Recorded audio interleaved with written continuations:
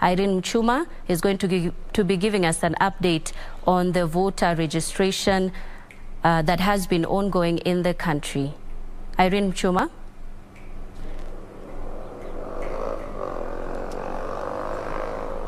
Nisi, good afternoon. We are in the county of Nairobi, and we are here to observe the voter registration exercise that kicked off early this month. This is to ensure that we have the right figures and also find out if at all Kenyans are adhering to the rules set by IEBC, and also responding to the second mass voter registration exercise. Nisi, this is the second mass voter registration exercise after the first exercise that IEBC would target 6 million registered voters, but we only had 1.5 voters who turned up for the registration exercise, and that is why IEBC decided to lobby for the second mass voter registration exercise that would see whether we'll be able to fill the gap and have 4.5 million voters registered ahead of the August 9th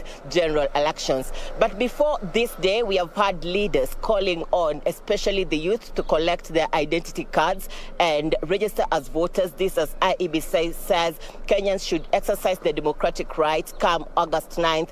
But what has the situation been like on the ground? I'm being joined by registrar from IEBC right now. His name is Brian Ratemo, to bring us up to speed with the picture. How has it been since we started this second mass voter registration exercise to date, now that we are having only a few days to the deadline?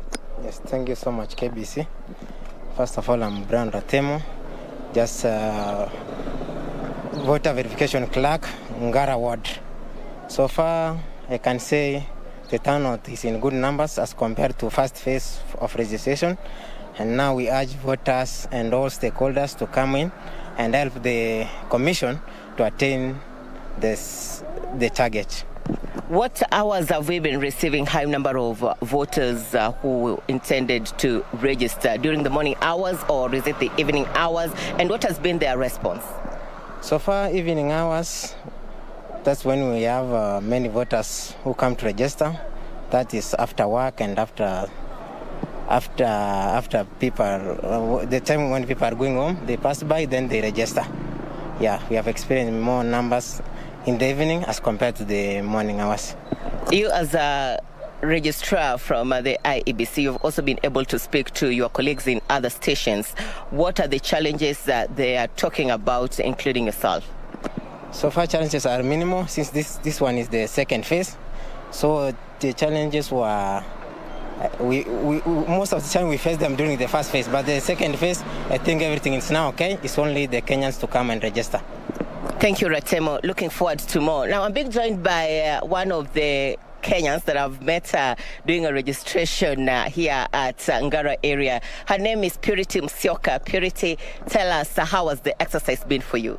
Okay, thank you. I'm Purity Musyoka. As a youth, I have come to register for the voters card that will be held on August. The voters is doing good.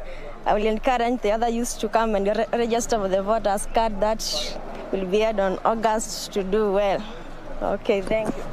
Thank you. Now, Nisi, we are not ending it here. We'll be moving to other parts of the city, and also our correspondents will be doing the same in other parts of the country, and they will be able to see how the day turns out this as we approach the 6th February deadline. Back to you, Nisi.